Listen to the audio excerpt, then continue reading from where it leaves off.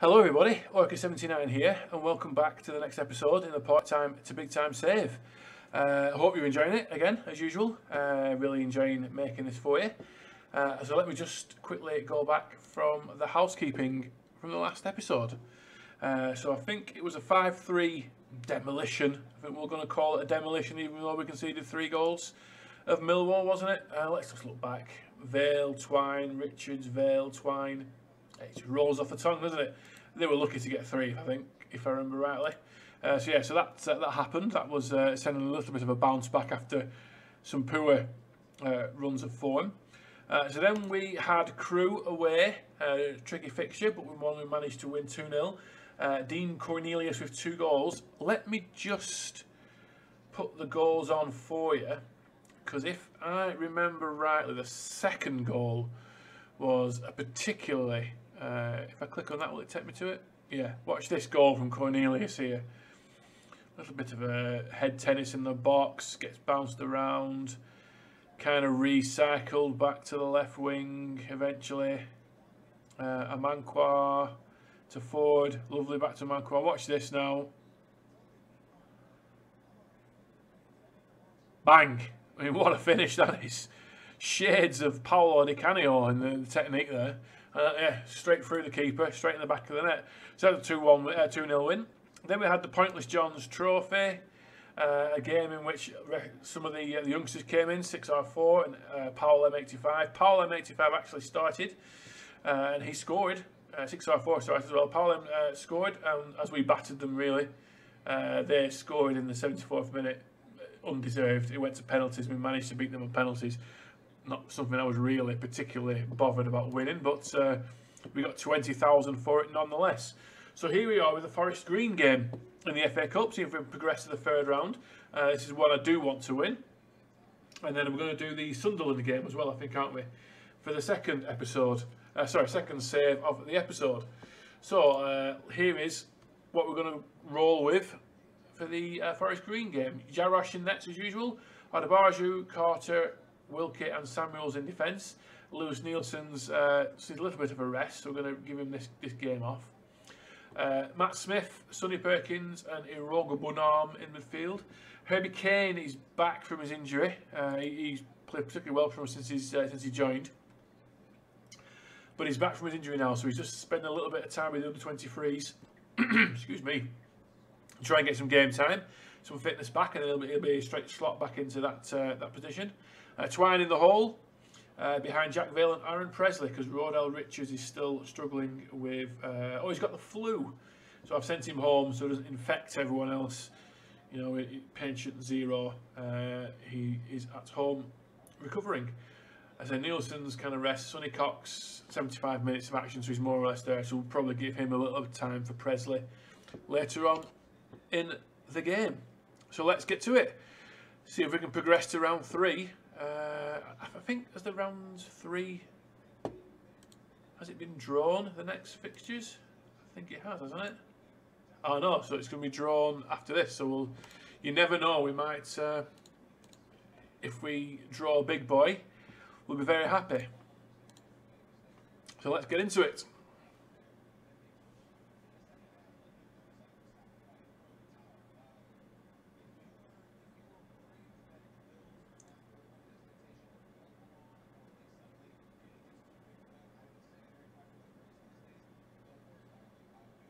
Very quiet start here, but here we go with the first highlight of the game as we've won the ball back and are attacking down the wing again. Elvis Presley to Twine. Twine with a shot from outside the area. Twine has got the opposition defence in knots and he's bulleted that in to the back of the net there. Let's have a look. Acres of space, no closing down. I mean, the Forest Green players, to be fair, probably can't see each other with that kit on. It's a ridiculous kit. You remember the famous United grey kit where they had to... Did they change it at half-time against Southampton or something like that? Complained they couldn't see each other when passing the ball. I mean, you know, if you're in a green grass, you know, you're not going to see each other in a green kit. But, you know, that's just me. I'd have that changed.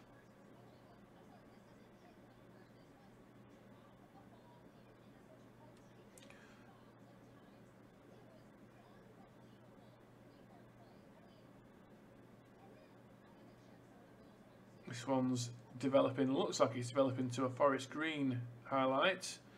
Are they going to strike back relatively quickly? Butterworth, I wonder if that's the Dan Butterworth who used to play for Blackburn. It could well be. We've cleared that away and counter-attacking now. It's a ball over the top to Vale. And it's a tame finish for someone who's in such good form. Expected better there, if I'm being honest.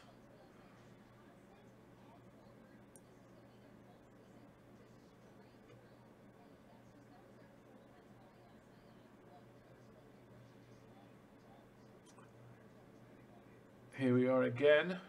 This looks like it hopefully coming straight back Forest Green's way. Samuels, who's looks like he's took a little bit of a knock. His fitness has dropped somewhat, but he's crossed that in, and Presley over the bar. But it's one-way traffic here at the moment, which we're obviously not complaining with. Samuels again, and Vale that time, and that's the mark of a man who has just scored his 15th league goal of the season with a bullet header. And again, £8,000 it cost me. You don't have to spend big money to get big results at this level. Jack Vale has been an absolute bargain. A bullet of a header. Tapping himself. We're going to get an offside check here. A waste of 5 seconds of my life for replaying that. We could have been on to the next highlight as far as I'm concerned there. We're 2-0 up. 7 shots on target from 10 efforts. So we're getting accurate, and certainly we can look at 10 minutes then bringing on a few possible substitutions to rest some legs that may be getting up there in tiredness. Certainly Samuels, as I speak, very prophetic. Let's hope that's not too bad. Was it say a potential foot injury?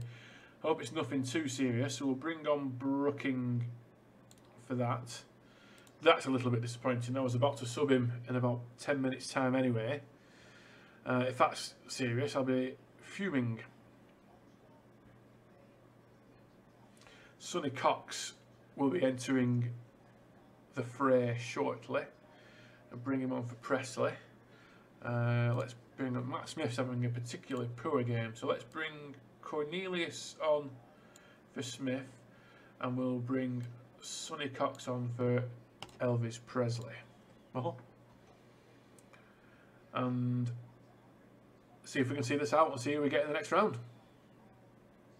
Might do the 3rd round draw actually. I'll stay on camera and on film after this game if we manage to see it out, and I'll do the 3rd round draw. We'll check up on the injury to Samuels.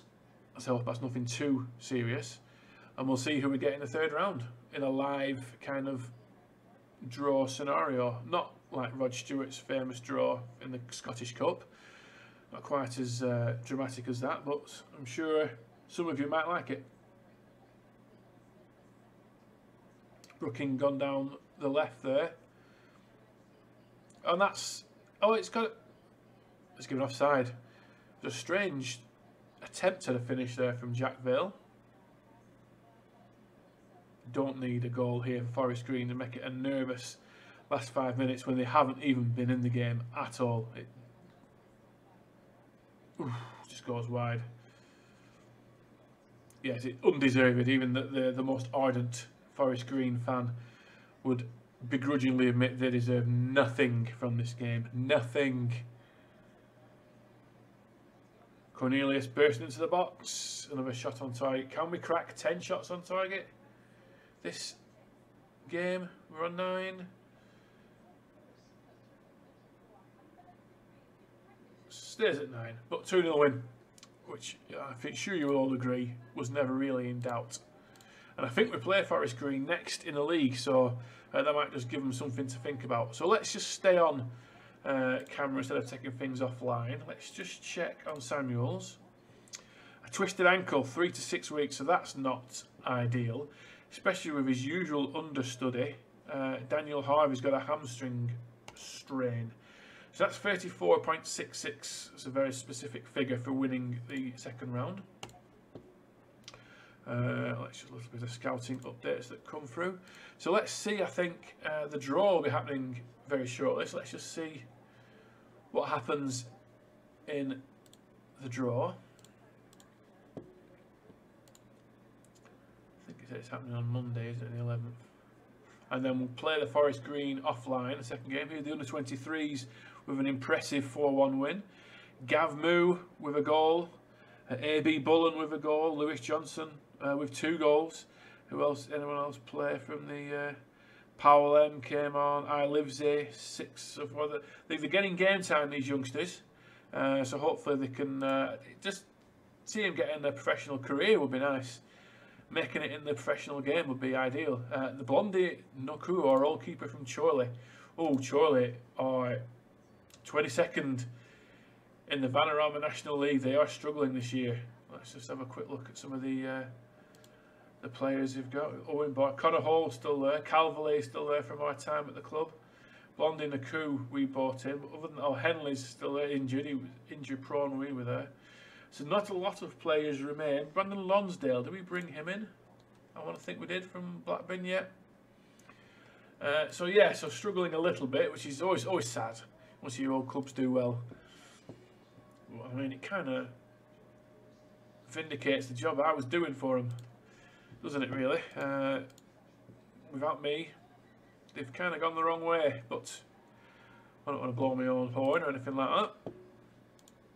So let's just see the English. Here we go. Let's view the draw. 65 teams go into the hat for 32 matches to be drawn, with Premier Division teams entering the competition. So let's just make up some celebrity. Let's say Tim Sherwood and I reckon Emmanuel Petit are doing this draw live on Sky. Sheff Wednesday versus Burton, Middlesbrough versus Tottenham, Wolves versus Plymouth, Aston Villa versus Blackpool, Leicester versus Lincoln City or Accrington Stanley, Watford versus Oxford, the battle of the forwards, Bournemouth versus Burnley. I mean, we're rooting for Bournemouth on that one, won't we? Cheltenham versus Peterborough, Blackburn versus Newcastle. That's a good game for Rovers. Newcastle always bring the away. They always fill the away end. Fantastic travelling support. Charlton versus Brighton, battle of the Tons. Notts Forest. I mean, you wanted Forest Green. There was not about the battle of the Forest would have been fantastic, like some kind of siege from Middle Earth. Leeds versus Grimsby. Notts County versus West Brom. Swansea versus Rotherham. Arsenal, they are in purple because they are our senior affiliate. I negotiated that a few weeks ago. So basically it's easier for me to sign players on loan from them. So hopefully we might be able to get a couple of, if we manage to get promoted to the Championship, I'm hopeful we might be able to get 2 or 3 of their really promising youngsters on loan for the season. That would really help. Versus Reading. West Ham versus Everton in an old Premiership tie. No mouth-watering ties yet. Coventry versus Woking. Doncaster versus Crystal Palace. Bristol City, is it going to be Bristol Rovers? Are they in? No, it's Wrexham. Ryan Reynolds and Rob McElhenney's Wrexham. Norwich, Ipswich would have been the tie there, versus Crewe. Shrewsbury versus Millwall. Stoke, Port Vale still in it. Oh, it's Preston. Sheffield United, I think Sheff Wednesday are already out, aren't they? I'm sure I've seen them. Fulham. I mean, Man U FC versus Liverpool or City is a tie here. Derby. Wayne Rooney still managed Derby on this game.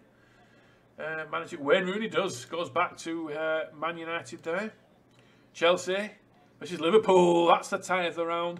That's the one where all the Tim Sherwood and Emmanuel Petit have just gone, ooh.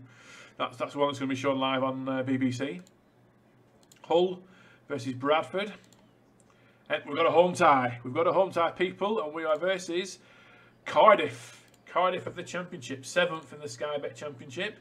So that'll be a good test for us, that one. I'm looking forward to that. So let's just finish out the draw. We might as well. Carlisle versus Huddersfield. Walsall versus Wigan. Who's left in it? We've got Brentford, Man City and Southampton from the Premier League. Barnsley versus Brentford. Birmingham versus Man City. And obviously it's Ipswich versus Southampton. Ladies and gentlemen, that concludes the draw for the FA Cup. The ties will be played sometime the first week in January. Thank you very much.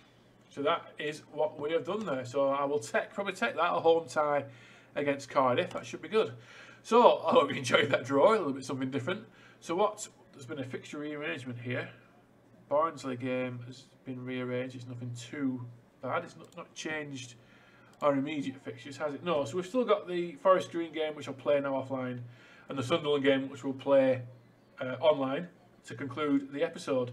And then we'll come back probably. It hasn't given the fixtures yet for it, has it? I imagine it's probably around there. So I'll maybe come back for one of the FA Cup games, certainly, and maybe the other one round about there. Okay, so I'll pick it up after Forest Green. Okay, so here we are back for the second game of the save, of the episode, sorry. I'll show you what happened in the last game with Forest Green. It was a 1-1 draw. We took the lead. We didn't. Sorry, we went behind. Adams just on the stroke of half time, and then Smith equalised just after half time.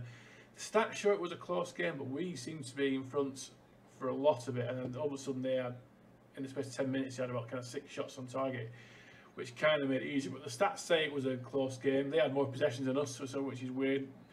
They didn't particularly play very well, so I guess a draw was a fair result. But anyway, let's go on to the game. We're struggling now. It's the Christmas period. We're struggling with fitness. We've got 4 people on the treatment table. Adebayo out for 2 weeks, a pulled hamstring. Samuel, the other fullback, out for 3 weeks with a twisted ankle. Harvey, the reserve fullback, out for 3 weeks with a hamstring. And McAnuff has gone on the treatment table today with a cold. I mean, go figure. Also, Herbie Kane's coming back. He's 45 minutes fitness test. Nielsen needs a rest. Cox is back, but he got 75 minutes. He gets a start today. Perkins is honestly, look at the condition. We are against it a little bit, so it's going to be a tough one. So the games come thick and fast. So after this, what have we got? So we've got a game on Saturday, then it's Wednesday, then it's Saturday, then it's Tuesday, then it's Saturday, then it's Monday. That's crazy. Then it's Saturday and then Wednesday, Saturday. So it's not letting up. We are going to be in this position for a while. So we're just going to have to fight through it. I mean, a lot of the other teams are in the very same position, so we can't complain too much. But here we go. So this is the side. Jarosh Amankwaz in at right back. Carter, Wilkie and Brooking at left back. Smith, Perkins and Aroga Bonham in the midfield. Twine behind Vale and Cox. Richards is now back from flu, but he's still feeling the effects.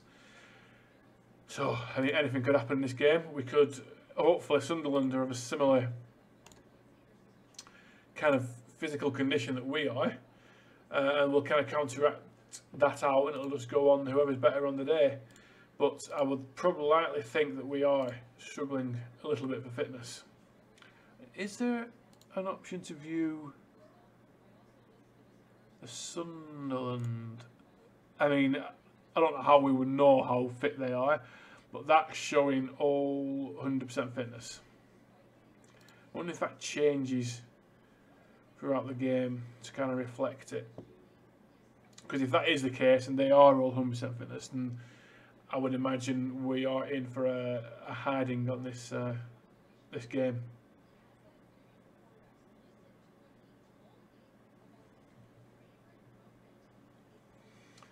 But here we are anyway, on what would seem on the attack. Smith, there's a ball wide there and we've lost it. And as I say, it would seem we're on the attack. All of a sudden, we're backtracking 40 yards and conceding a goal to the excellently named Lorenco Troncoso. Argentinian, come from Colon.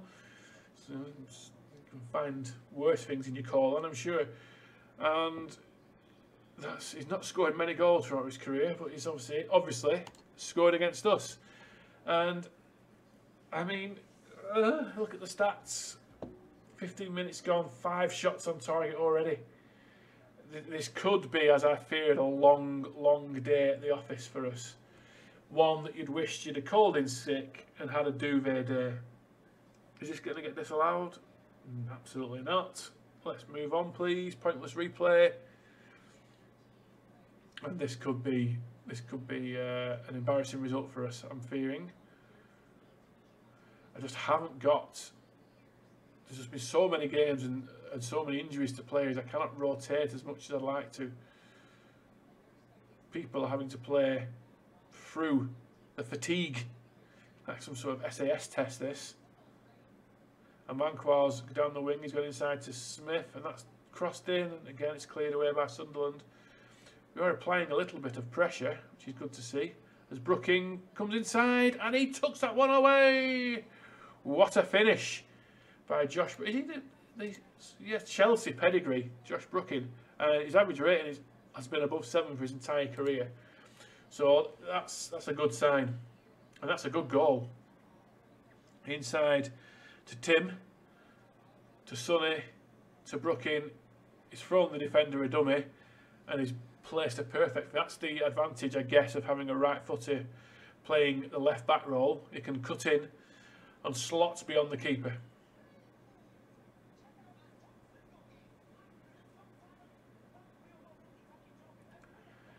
And I mean, 1-1 now. Yep, yes please. Look at the condition of our players compared to the green of Sunderland and the kind of autumnal beige of the Hearts of the MK Dons players. But Iroga Benrahma's won this back, and it's infield to our midfield. It's pretty Cox in. Cox is he onside? There must have been a question mark over it.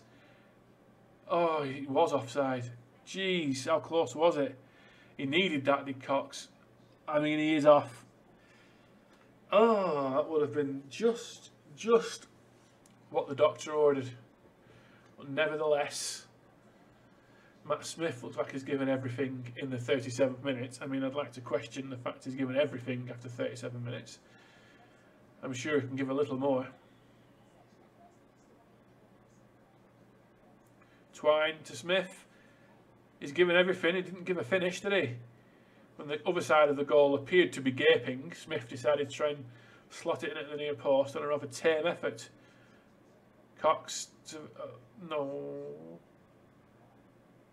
Tronco, there's a bit of a break. I could see that guy going down the right then. I could see him burst in from midfield. That should be, yes, we've cleaned that one up, which is good to see. Nothing silly at the back now. Brooking, which will now, of course, now be known as Trevor, going forward.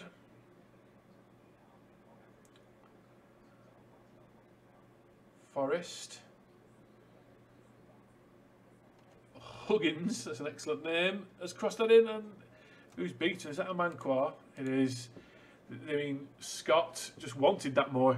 I mean, to be fair, he may have had the run on Manquar, and this, who possibly had a standing leap. But I mean, you'd say he's in the right position there. You'd argue he's in the right position there. Oh yeah, Scott had the run on him. Maybe a little bit harsh on Manquar as he throws his arms up in frustration. I mean, Sunderland have deserved it. Another header from Scott, and that one glanced over the bar. Jeez, okay. It's only 2-1 with a goal that's allowed. Show me something else in the second half. Cox is certainly going to have to come off. Vale isn't playing very well. Neither is Cox, actually. But Cox can't do the full 90.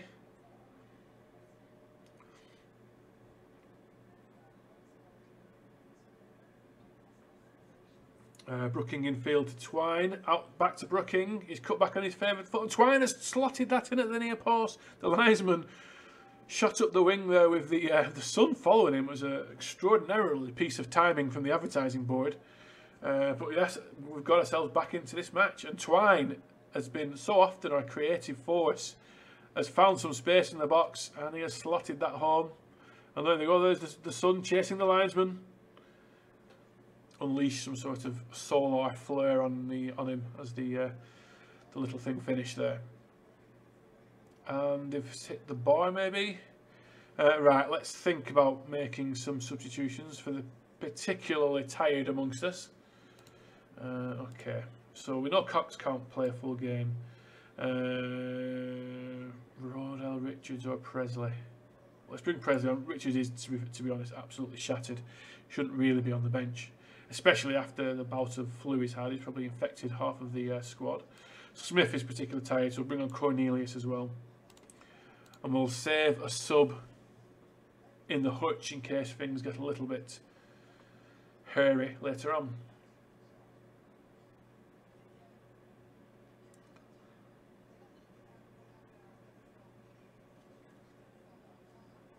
So here we go into the last 20 minutes.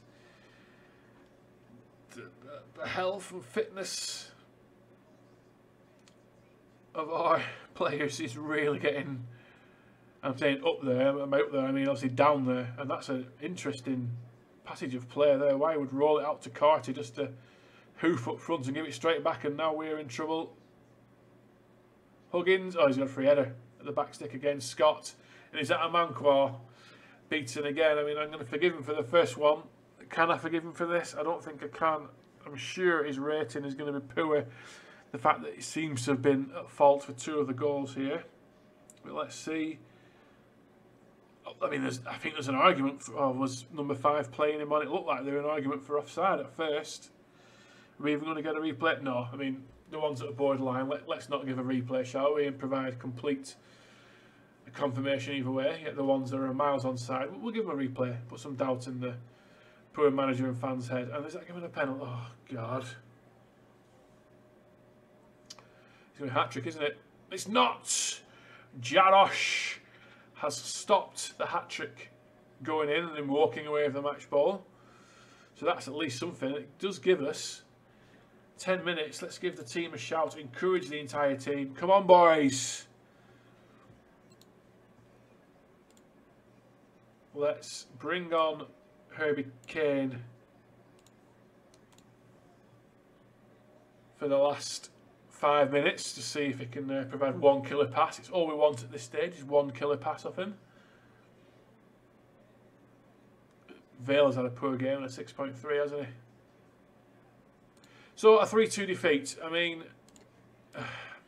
yeah, can't be too harsh on them, but I mean, you're never happy with a defeat. You're never happy with the fact that our fitness is at shocking levels due to injuries. But there it is. So MK Dons under 18s win in the FA Youth Cup third round, a 4-3 extra time win. AB Bullen is continuing his recent good form. 18 appearances, 10 goals from a winger/striker, so that's good. Chris McAnally is, I think, one who was at the club before I joined. He might have come from last year, and he's very highly rated. The issue is we don't really play with wingers anymore, so I think I've got him training as an attacking midfielder. So retrain him as an attacking midfielder, so hopefully he can pull through and maybe be a player for us there. So there you go. Decline that. So there you go. I hope you enjoyed the episode. So please click a like at the end of the video and hit subscribe to the channel. It really does help me out. We'll come back. I think we said, didn't we, to the third round, whenever that is. Is it not on yet? For some reason it's not. It's usually some point in January. Oh no, it is. It's there. So the Cardiff game we'll come back for maybe. Oh, but it's going to be Cardiff and the Battle of Wimbledon Common again, isn't it? The 2 games we'll come for. So there's a good chunk to play offline. I'm kind of conscious I want to try and kick on as soon as possible with the impending kind of release of FM23. I really want to at least get. I mean, the original goal was to get into the Premier League and either win the league or the European Cup. It might be tempered a little bit with the release in it's 2 months that it comes out, I guess. So, you know, if real life commitments don't, you know, hold me back a little bit, then hopefully I can crack on with at least, you know, 4 or 5 more seasons of this. So yeah, I will play quite a few games offline and pick it up for the Cardiff game in the FA Cup, and then the Wimbledon game for the Battle of Wimbledon Common at the end of January. So again, thank you for watching. Really do appreciate it, and I shall see you soon. Stay safe. Thank you. Bye.